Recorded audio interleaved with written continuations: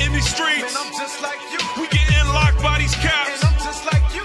We fulfill the prophecies. And I'm just like you. You might be light, I might be dark. But I'm just like you. We kill each other over colors. Damn, I'm just like you. I'm in these ghettos, in these slums. And I'm just like you. They call you nigga, call me spick. And I'm just like you. You was 1619, I was 1492. We getting shot in the streets. And I'm just like you. We getting locked by these caps.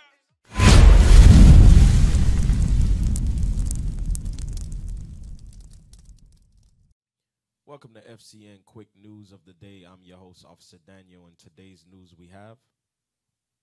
Black people are committed to building generational wealth. A new survey just confirmed the push to leave a financial legacy. Okay, all right. I actually like that idea, but our people, they don't have the full understanding of leaving a financial legacy. That's what we're going to get into today. Let's read some of the article. Black Americans are committed to building intergenerational wealth. Black Americans are highly committed to leaving a legacy to future generations, found in a recent bank survey of 4,024 black, white, and Latino respondents.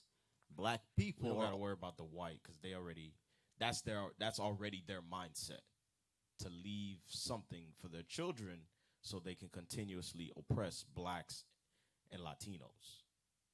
Go ahead. Black people are also concerned about giving back. According to the data, 69% of African Americans feel a responsibility to financially help their communities. That's the highest of all the racial groups in the survey. Okay, come on, read on. Affluent black Americans want to pass on wealth to future generations through tangible assets like real estate and cash saving accounts. Right, because our people normally don't think that way. It's, we've been taught that mindset of YOLO, you only got one life. Our people normally don't think about, you know what, let me establish something to leave to our kids, leave to our children. But read on. Come on, go. Which paragraph is that? You got me all messed up. Scroll up. Okay, yeah, go back down. Read that one. Affluent black Americans feel hopeful, but say discrimination still a challenge. Affluent African Americans with 100,000 in investable assets said they are hopefully about their financial situations, found the survey. Hold on. Let's get to scroll down. Scroll down. Hold on. Wait. Yeah, read that paragraph. Despite the overall optimism, black Americans still feel pessimism about the structural racism they have to deal with in their finances. That's that being stricken or stuck at a minimum wage rate. Just like majority of jobs being held by blacks or Hispanics are those minimum wage jobs. Financial, like fast food restaurants, servants, customer service representatives. That's the majority of jobs our people we work at, right? In fact, 79% of African Americans felt that there are institutional forces that keep them from accumulating more wealth, according to the U.S. Bank survey. See, so they feel that there's a go back. Where did you go? Go back to it. They said they feel like there's institutional forces that's keeping them from accumulating wealth. Let's get into that. Go to Haggai chapter 1 and verse 5. We're going to bring the people the answers, right? Watch this. Haggai, I want to read 1 and start from verse 5. The book of Haggai, chapter 1 and verse 5. Now, therefore, thus saith the Lord of hosts, consider your ways. God says, consider your ways. Blacks, Hispanics, and Native Americans, you the Israelites. Consider your ways. Read. Ye have sown much and bring in little.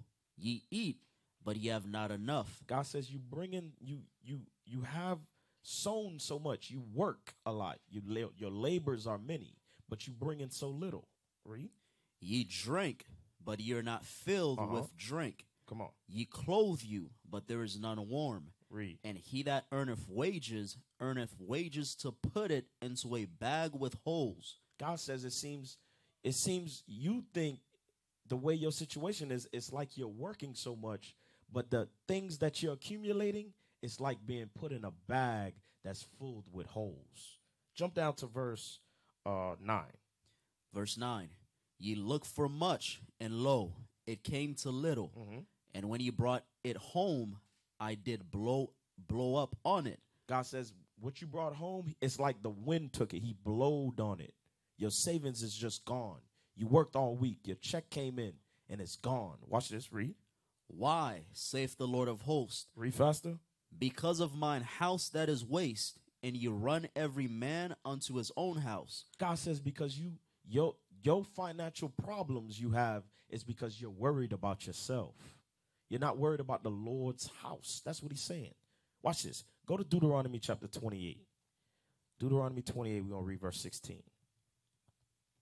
Why are we struggling? Why do we have such a financial struggle?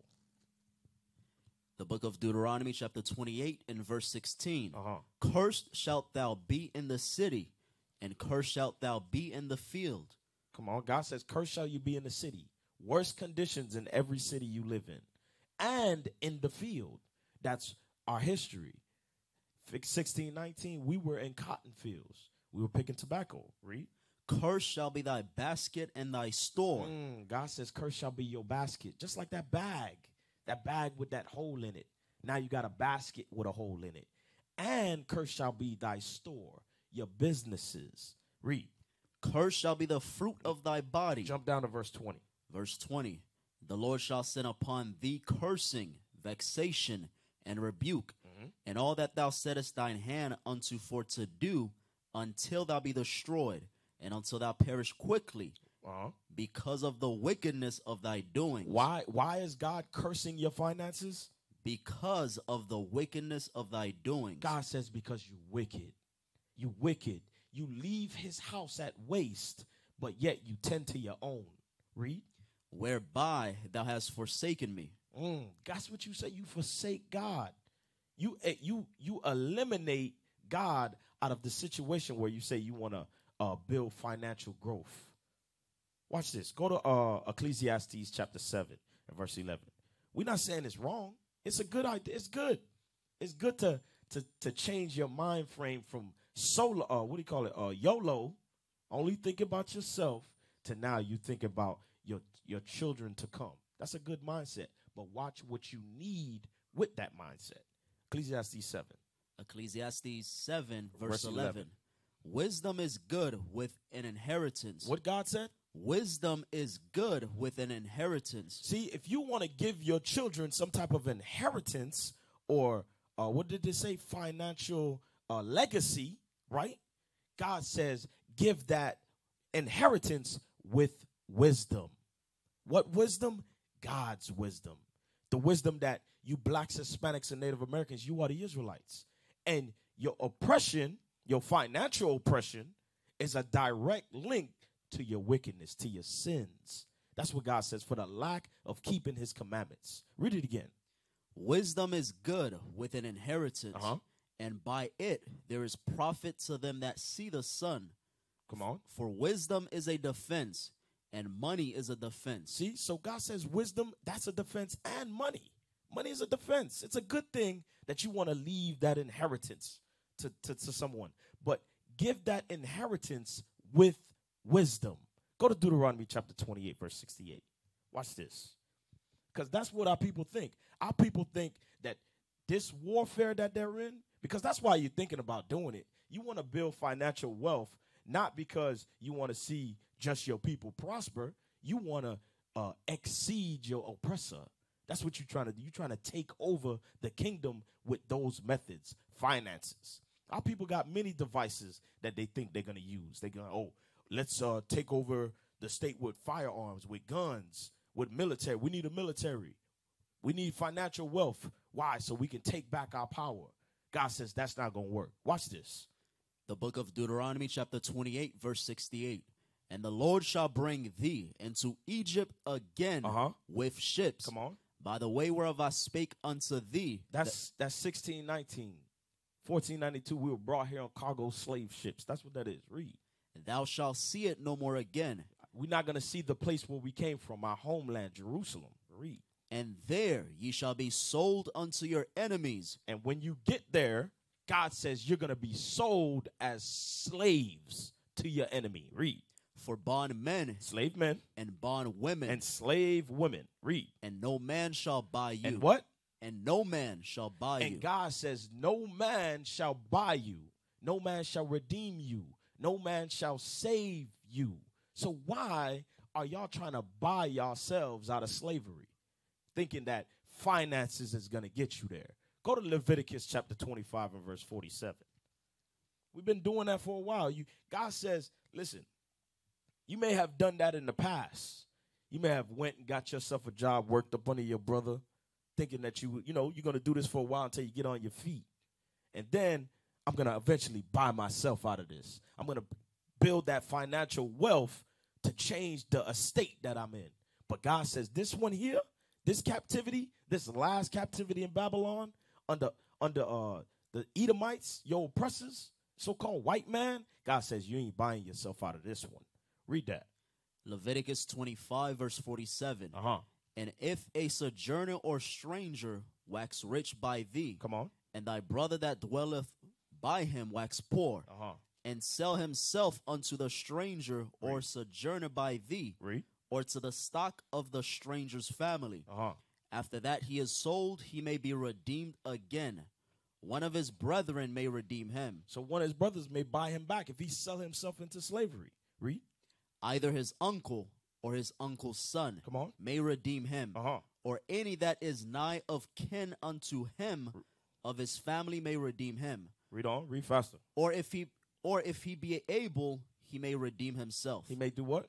He may redeem himself. So that's what we were doing at that time. But go back to Deuteronomy 28. We want to see what he said again. We were buying ourselves back. We sold us when we went into slavery because we was wax poor. We needed help. We went into servitude, right? We usually would redeem ourselves out of that. Wait for the year Jubilee. But God says this captivity, this last one, you ain't buying yourself out of this one. Read. The book of Deuteronomy 28 verse 68. And the Lord shall bring thee into Egypt again with ships. Come on. By the way whereof I spake unto thee, thou shalt see it no more again. Read. And there ye shall be sold unto your enemies for bondmen and bondwomen, and no man shall buy you. And God says no man shall buy you, not even yourself. So that financial wealth that you planning on trying to establish, if it doesn't have no wisdom with that inheritance, God says it's not getting you out of slavery.